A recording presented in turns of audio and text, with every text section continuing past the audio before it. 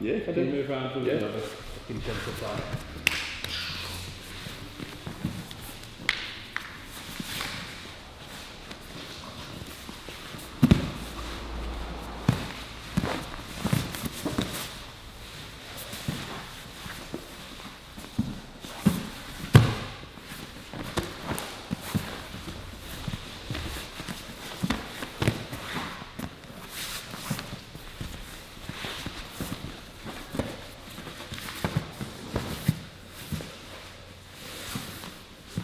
Sorry, brother. After that.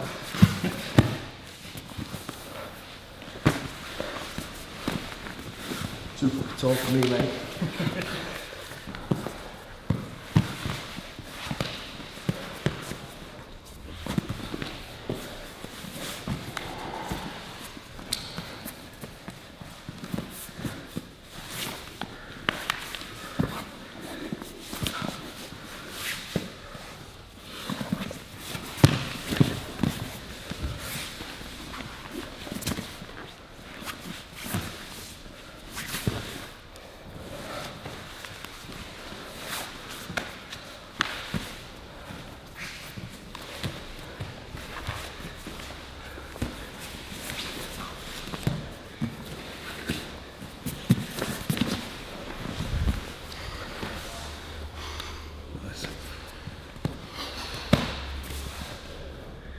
Definitely not one of my hands, that one.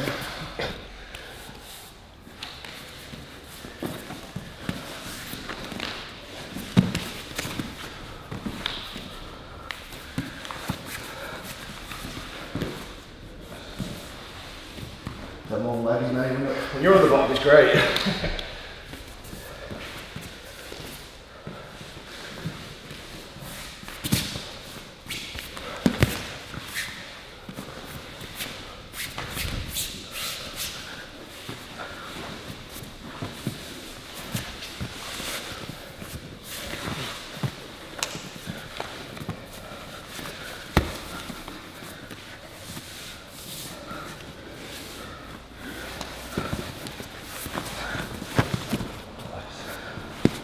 Maybe it's time to learn a bit No, double down on leg locks, mate, you'll be fine. As a 100 kilogram guy, I'm like, maybe I should learn to pass guard.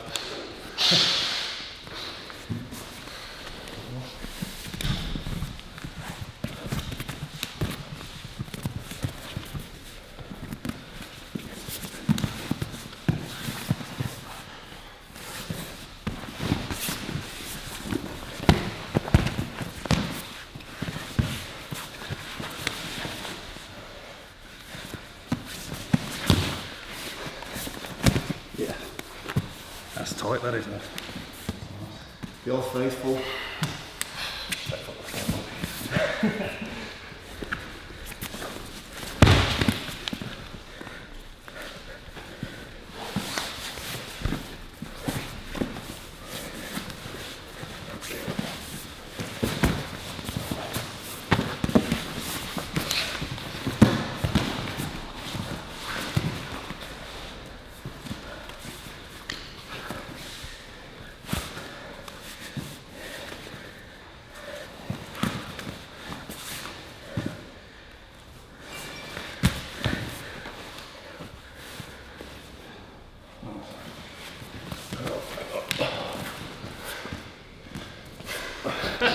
See that? That's me passing this guy.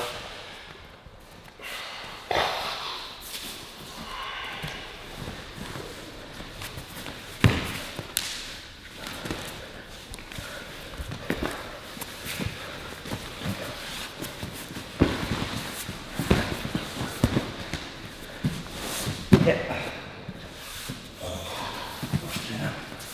Straight footlock in hell. Thing is, everyone's so worried about like this or this, they do that. Yeah. So you're rolling and keeping you neutral heel. So the straight footlocks there. I didn't even have a calf muscle at fucking hurts.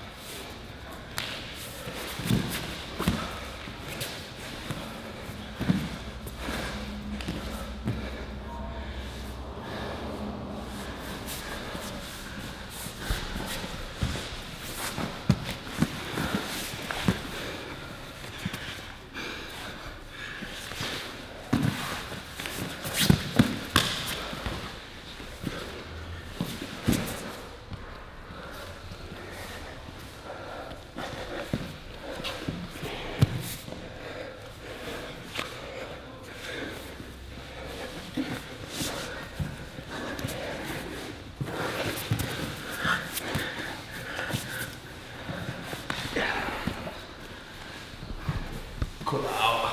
That wasn't leg lock. Because that's the fucking tea bag. Alright.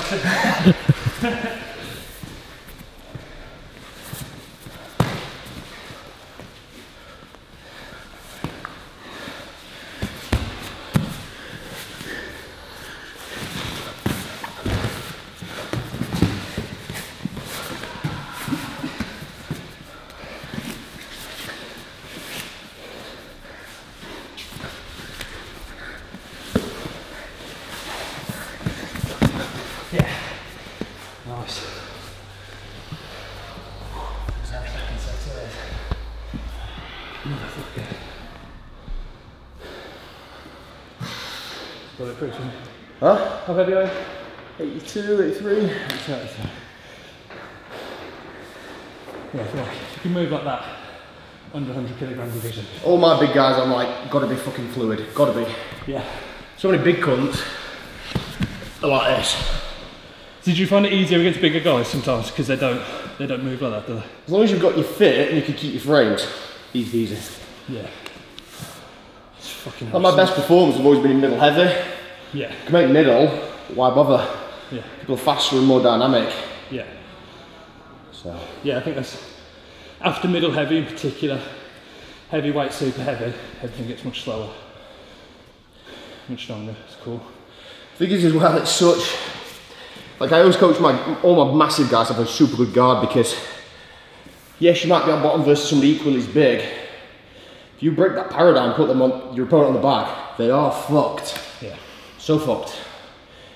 Yeah. You know, like, if you spend your entire time in Jiu Jitsu developing top and bottom, it's not that mental mind fuck. When you've been here for all the round and you're like, oh shit! Having that moment in a match is catastrophic. Yeah.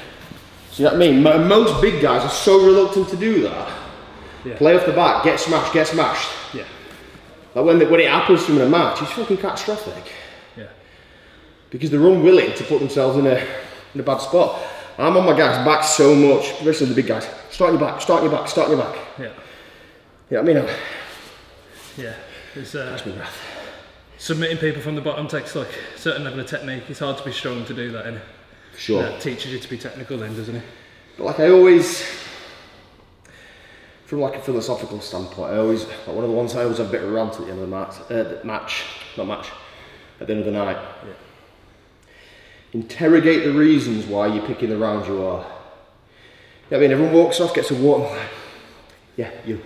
Yeah. Because you know you can beat that guy, you know you can spank him, yeah. You know you can tap him, make yourself feel good. Is that why you're picking him? Or you're looking around going, he's going to put me on the back foot. Yeah. I mean, and it's easy, you've had a long day at work, your wife's been in your ear, yeah. And you're like, I just want to feel good about myself. I'm going to pick that guy, I know his game inside out, I know I can beat him. I always say to my guys, don't pick rounds for that reason. If you pick somebody who you know you can beat, we'll do things that technically challenge you then. Don't play your A game. Yeah. Play you know, with this new inverted guard you want to play, or look for that guy and go, him. Yeah. Like, you know, as I said to you earlier, like, I've got a very busy, challenging lifestyle. Last week, I had 3 nights, kids not sleeping, work super stressful, my back's been playing up. Did all the rounds in the last round. The up and coming guy Curtis, purple belt, similar to me, really is pushing me at the minute. Yeah. And inside I was weak, I was like, don't want to do it. I was like, right, me and you, let's do it. Yeah. And then for the comp guys, every night we'll do like 7 5:30 rounds, something like that. So we're all tired. And I was like, we'll just skip burpees. I always do burpees for competition guys at the end. Yeah. Skip them. And I had that little bit of a weak moment inside. I was like, fuck it, get through it, get through it. No, they build, don't they? The more weak moments you have, everything becomes, oh, I can get out of it, I can get out of it, I can get out of it. The thing I was to say is, make a little hard decision. Lots of little hard decisions, yeah. Amplify up over time. Once you start making those little weak ones, whew, yeah. It's easy then, you know what I mean? It is. It goes from, I'll skip that tough round and I'll skip the burpees to, I'll skip training tonight. Yeah. Instead of, yeah, and I'll have a week off. Yeah. And then after 2 months off, and you've got a fat beer belly, whew, yeah. You've got to stay on the horse, man, because once you get off it, yeah. It gets harder. No, I agree, completely. Straight footlocks, yeah? Cool. So, sit on your bum. So whenever I teach this, I always piss people off straight from the outset, right? If you piss people off from the outset, they can't be disappointed any further, okay? So, the way I piss people off, I call this crappy footlock, okay? So anyone that teaches this or does this, I'm sorry, but the reason it's called crappy footlock, okay? Several things. Looking at Dave Leg as an analogy, right? You know you see in the gym videos of dickheads with 20 plates on, the leg press? They're leg pressing like that, yeah? Because your legs are strongest when they're at full extension, when your knees are parallel with your chest. Yeah. So with that concept in mind, right? Broadly, your legs are pretty straight and your knees parallel with your chest. Yeah. So you put the boot on here and I can squeeze it. So you put the boot on as hard as you can and I'm gonna go for it. I had to hold my breath, look how much energy I had to expend in doing that because I've not broken that concept. So the way I always immediately teach people, rather than this here, and especially because I've got no purchase on your hips, you imagine like if you're going to stand on something only on that much of your heel, is it going to be very strong? No. So whenever I'm teaching straight footlocks, as people start to attack that immediately, I open that ready and I bring the inside leg in. Now, when I do this, okay, first and foremost, I've got a much greater area, finding the hip bone. So I'm creating a fixed point, which I'm stapling to the floor in your hip, and then I can go around moving everything away from that. The next concept though, however, is, remember what we said about the leg press machine? I want to start to put a bend into your leg. So the more I can put a bend into your leg, the more difficult it is for you to escape. So if I go from here, I start to fold behind, and you start to try and pull your leg out, it's very difficult because you've got to get your leg straight before you can extract it. But not only that, once I'm starting to shoot my elbow behind you, I'm breaking the parallelism of the knee to the chest. So as I'm here, I'm going to go behind. Now your knee is almost 90 degrees off your centre line. Yeah. Now let's talk of grips in the hand. Two schools of thought, both are right. I slightly prefer shallow grips. So everyone's taught this. But the problem I have with this, with my elbow so far forward and buried, I can lean back as much as I want, but you put the boot on, I can see your toes out the back. So what I tend to do when I've got this grip here, I go shallow and I leave space here, okay? But what I want is that bony horrible bit at the bottom of your thumbs to be attacking your Achilles. Yeah. So much so that on both arms, you see I've worn the hair away. Yeah. I've worn the hair follicles off on either side from attacking straight footlocks so much. Now, as we're attacking this, I'm going to go loose, and then I'm going to shoot my body all the way to the back here. And then, as I pinch my elbow, you try to put the boot on there, your foot is touching my body. There's no way to fire it through. Now, the way I demonstrate this, laying flat on your back, using that bony horrible bit, I'm going to slide that down your ankle, but when it contacts your heel, watch what happens. There's movement, there's friction. See that? So I'm going to utilise that piece of friction, and I can afford to be loose. So as we've got into this position, I can see your toes out the back. You can put the boot on. As you're starting to do that, I go open, 1, 2, shallow, and I just shoot. But see how I shoot my body weight back? His foot's disappeared, and I've got this shallow grip here. Now, remember what I said about like it being shallow? The one risk I've then got from this position is if you just rotate your knee out and pull your ankle, boom, easy peasy. So the benefit is I'm reducing your ability to put the boot on, but the risk is it's easy for you to escape. Yeah. So now what I do to combat that, second analogy, rather than have my elbow flared forward, have you watched bodybuilding footage before? Some people more than others, okay? But I'm gonna do the side chest motion where I do this, okay? So I'm going to engage my lats and my rear delt, but what that does is it kills all the space between that elbow. So I've been loose, I've shot, I'm at the end of the lever, you can see the front of the ankle joint here, and then I'm going to engage my lats and start to pinch there. Now once I'm in this position, this is what I call TV position up on my elbow, because it's comfy, right? You sit in your living room, yeah, having a kebab on the beach, whatever. You'd be on a beach, I'll be eating a kebab at home, okay? But it's comfortable, right? Just because it's comfortable doesn't mean it's mechanically the best thing to do. So once I'm here, I've got the shallow grip, I'm gonna bring this elbow and touch it here. So that sound, it's not me having a good time with myself. it's space between my elbow and my ribs. I'm gonna remove that space. So I'm gonna crunch here, chuck this elbow back. Boom. Now, how's that feel? Last but not least, I'm gonna fist myself. I mean, bunch my fist up here, so rather than a flat hand, I go fist up into the Achilles. But now, remember the example we did before? I call it the rapist straight foot, I was squeezing like fuck. Look how little muscular effort I need to do to get the finish. So the concepts are, bend the leg as much as possible, turn the knee through 90 degrees of your chest line, shallow grip with a bodybuilder's side chest, and then squeeze with your foot. So crappy foot lock. As you start to push, I open, second leg, knees are gonna compress, I go shoot, bodybuilder, knees, fold, fist myself, and get the finish. Straight foot lock. Nice. That was really cool. Thanks very much. Oh, that was very cool. Yeah, nice. That's really cool. Feels shit, doesn't it? Yeah. So, like, the other school of thought is the shotgun. Yeah.